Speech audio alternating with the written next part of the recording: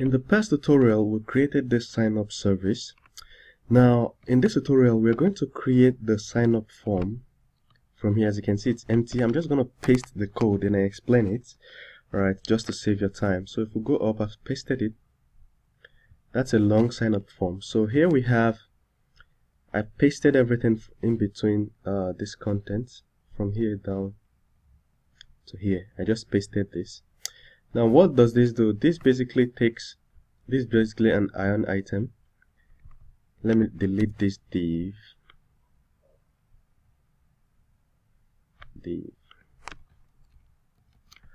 So we just basically have an Ion list, just like we did in the login form. Remember when we had the login form?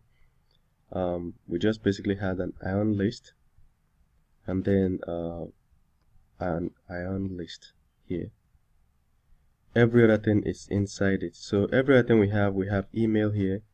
Everything is inside an Ion item. Remember, you can find these things in the Ionic documentation under inputs. You can always see every of this. So the sign up form is basically a longer version of this, where we have different Ion items describing different things.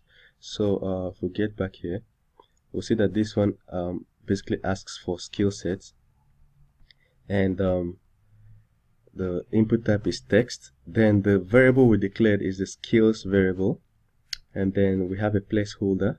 Same thing with this, the email.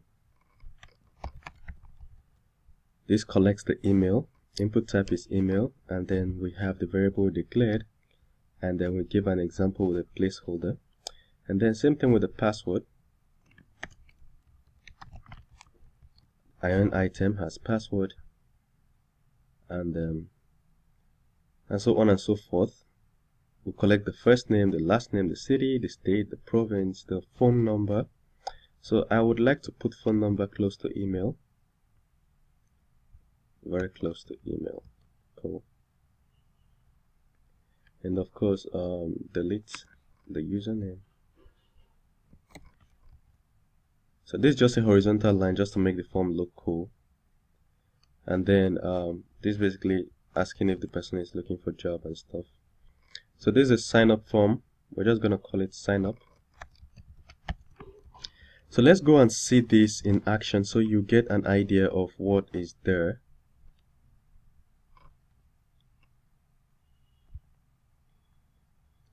So these are sign-in form, and let's just link this form. We're supposed to link this form to a sign up. As you can see, this button doesn't do anything yet, but we're going to link it immediately. So we go to our code. Then inside our code, we will, in this login function, we have at the bottom of it, this button is supposed to lead us to the sign up page. So what we're going to do is we're going to copy it. Inside the login, we'll go to the login controller.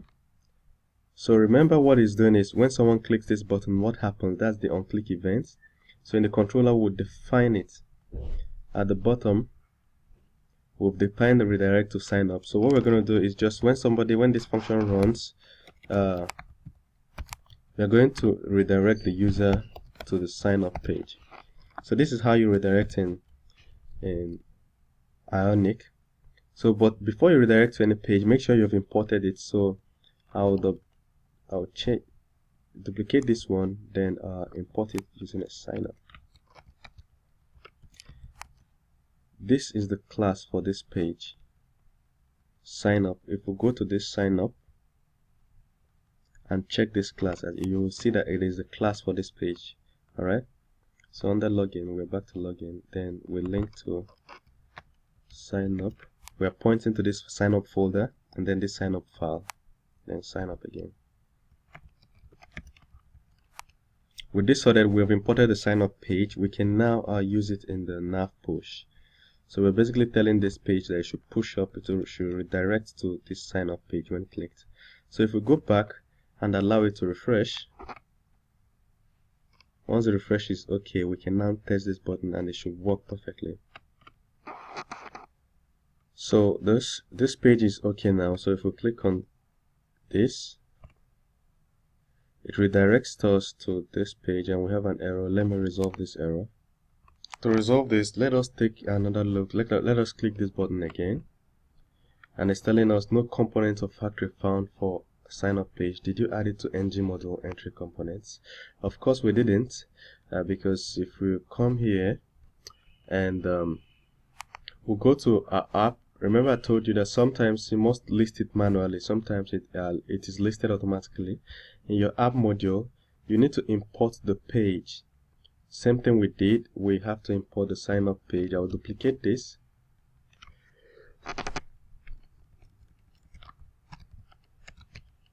Sign up page.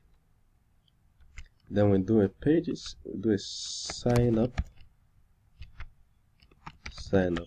So we're basically telling our app that this page exists. So we'll copy it, then we'll go down here and import it right here. We have to import it here, then we have to add it in the entry components. So for every new page you create, if it is not added automatically, then we have to come here and do the same thing. Otherwise we'll run into this same error, right? So if we go back and allow it to refresh, so let us click this button now and see whether it will work out.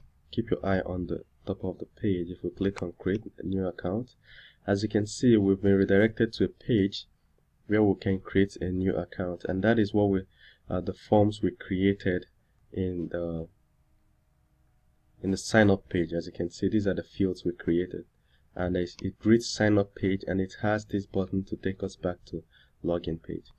Now what you have to understand is this app is basically plain and white. I've not done any design works, any fancy cool stuff design. I'm just showing you, walking you through how it works first. Maybe towards the end of the tutorial we'll come back and redesign these interfaces and make them super cool. So but you should just keep your concentration on how these things work. Alright, so in this video what we just achieved is to create this form, and then in the next video we will have to work on the signup.ts file, which is the controller. We just worked on the signup file here. As you can see, it collects the user's details, but we still need to forward it from the controller here. Alright, so thank you very much. See you in the next video. If you are looking for the code for this application, the source code, you can go to github.com/dave/Ionic upload. So at this point, from here you can access the source code for this whole project, and of course don't forget to star it.